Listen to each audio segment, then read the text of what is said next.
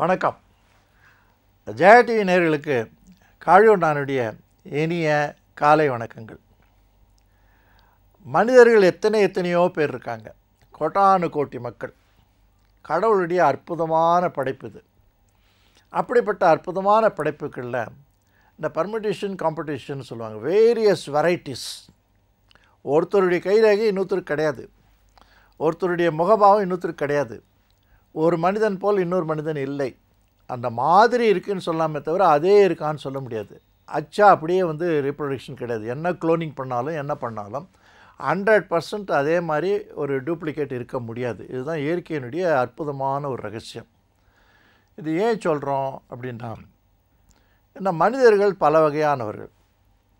அவருடைய ஆகிருதி, அதாவது அனாட்டமின்னு சொல்லக்கூடிய உடல் அமைப்புகள், அவருடைய சுபாவம், அவருடைய மென்டாலிட்டி, அவங்களுடைய குணாசியங்கள், அவங்களுடைய ஞானங்கள், புத்திகள், படிப்புகள், அனுபவங்கள், இதெல்லாம் ஒரு பகுதி.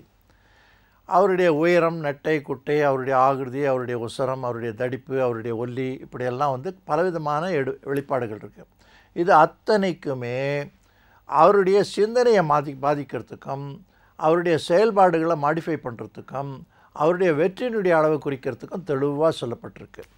இது ஜோதிட சாஸ்திரத்தில் லக்ன ஆராய்ச்சின்னு சொல்லி பண்ணுவோம். இந்த லக்ன ஆராய்ச்சின்னு சொல்கிறது இந்த பாடி லாங்குவேஜ்னு சொல்கிறது, ஃபிசிக்கல் கெப்பாசிட்டின்னு சொல்கிறது, மென்டல் கெப்பாசிட்டின்னு சொல்கிறது, அதனுடைய கோஆர்டினேஷனில் அவருடைய வெற்றியினுடைய அளவு சொல்கிறதுக்கு இது ரொம்ப ஒரு பெரிய முக்கியமான ஒரு யார்ட் ஸ்டிக்குன்னு சொல்லக்கூடிய ஒரு அளவுகோலாக இருக்குது. அந்த ரீதியில் மனுஷாலில் எத்தனை வகை அப்படின்னு பார்த்தோம்னா, அம்சகதின்னு சொல்லுவோம், குக்குடகதின்னு சொல்லுவோம், சர்ப்பகதின்னு சொல்லுவோம், கஜகதின்னு சொல்லுவோம், கோகதின்னு சொல்லுவோம். இப்படி பலவிதமான கதிகள், அதாவது அமைப்புகள் கொண்ட மனிதனுடைய அமைப்பு, இறைவனால் படைக்கப்பட்ட அந்த படைப்பினுடைய ஒரு மார்வல், ஒரு பெரிய எக்ஸலன்ஸ்னு சொல்லுவோம், அற்புதம் இது. அப்படிப்பட்ட ரீதியில் அம்சகதினா யாருன்னா, ஒரு நீரோடையில் ஒரு அன்னமானது அழகாக நீந்தி வரும், அதில் எந்த சலனமும் இருக்காது, தண்ணியும் அதிகமாக கலக்காது, அப்படியே ஒரு மெலிசாக ஒரு கோடு தெரியும். அது போகும்போது ஒரு அற்புதமாக ஆர்ப்பாட்டம் இல்லாமல் அது பாட்டுக்கு நீந்திட்டுருக்கோம். இது அம்சத்தினுடைய கதி. கஜகதின்னு சொன்னால் ரொம்ப கம்பீரமாக வீர நடை போட்டு வரும். கோகதின்னு சொன்னால் அது அது பாட்டுக்கு நின்றுட்டுருக்கோம், மேய்ஞ்சிட்ருக்கோம், எதாவது பண்ணிகிட்ருக்கோம். அது எந்த இடத்துல தொடருமோ அந்த இடத்த மட்டும் அசைக்கிறதுக்கு கோகதிக்கு மட்டும்தான் சக்தி உண்டு, மற்ற எந்த உயிரினங்களுக்கும் அது கிடையாது. அதனால தான் அது கோகதின்னு சொல்லுவாங்க. ஒரு சிறு தர்பியை எடுத்து ஒரு பசுமாட்டு மேலே வைங்க, அந்த இடம் மட்டும் செல்லிருக்கும். இது ஒரு அற்புதமான படைப்பு. குக்குட்ட கதின்னு ஒன்று இருக்குது. குக்குட்ட கதின்னா இந்த குப்பைகள்லாம் நிறைய கலரும் இந்த கோழிகள், ஆனால் அது சாப்பிட்றத விட கலர்றது ஜாஸ்தியாக இருக்கும். இது அதனுடையது. சர்ப்பகத்தின்னு சொன்னால் யாருன்னா பார்த்தாக்கா சட்டுன்னு தலையை திருப்பிப்பாங்க அல்லது மறைஞ்சிப்பாங்க, ஒரு கம்பத்து பின்னால் இருப்பாங்க, அவங்க இருக்கிறதே தெரியாமல் பார்த்துப்பாங்க, அவங்க எங்கே இருக்கான்னு கண்டுபிடிக்கிறதே கஷ்டமாக இருக்கும். எப்படிப்பட்ட குணாசியம் உடையவர்கள்.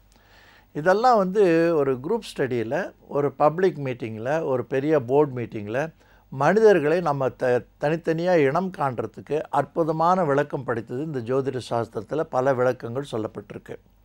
அந்த விளக்கங்கள் பிரகாரத்துக்கு இவர் எந்த கதியை சார்ந்தவர்னு தெரிஞ்சாக்கா நமக்கு இந்த ரெக்ரூட்மெண்ட்டுன்னு சொல்லக்கூடிய இந்த ஆஃபீஸ்லேயோ ஃபேக்ட்ரிலேயோ நம்ம ஒரு ஆளை சேர்க்கும்போது, நம்மோடு இணைந்து வியாபாரம் பண்ணும்போது அவருடைய கதி என்னவாக இருக்குது, அவருடைய சுபாவம் என்னமா இருக்குது, அவருடைய அமைப்பு என்ன இருக்குதுன்னு சொல்கிறத ஜாதகத்தினுடைய ஸ்டடியில் 2 பேர் ஜாதகத்தையும் வச்சுட்டு பார்க்கும்போது 2 பேருக்கும் அந்த இணைப்பு சரியாக இருந்தால் 2 பேருக்கும் பெரிய அளவில் வெற்றி கொடுக்கறதுக்கும், குறிப்பாக இந்த பார்ட்னர்ஷிப்னு சொல்லுவோம். பார்ட்னர்ஷிப்னு சொன்னால் 2 பேரும் இணைந்து கூட்டாளிகளாக ஒரு வியாபாரம் பண்ணி 2 பேரும் வாழணும்.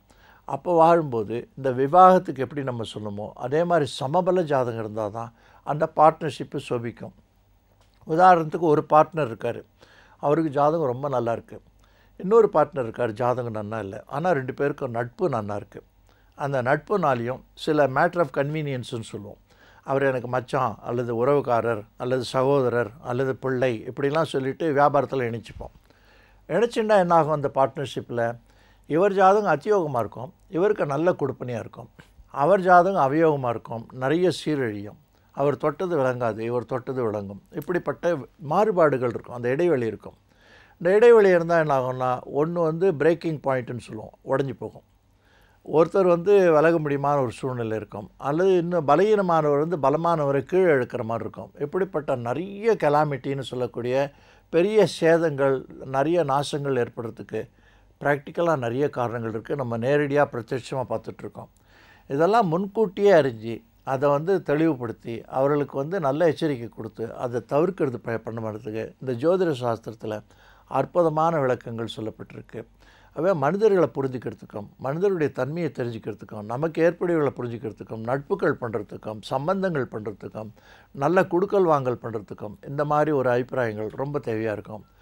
பெரிய முக்கியஸ்தர்கள், பெரிய அரசியல் தலைவர்கள் தான் தங்கள் பார்ட்டியில் யார் சேர்ந்துக்கலான்றதுக்கெல்லாம் கூட இந்த ஜாதகத்தினுடைய இந்த அணுகுமுறையை வந்து பயன்படுத்துகிறாங்க, வெற்றியாளர்களாக இருக்காங்க. இப்படிப்பட்ட நல்ல ஒரு செய்தியோடு மீண்டும் உங்களை சந்திக்கிறேன். அதுவரை நன்றி, வணக்கம்.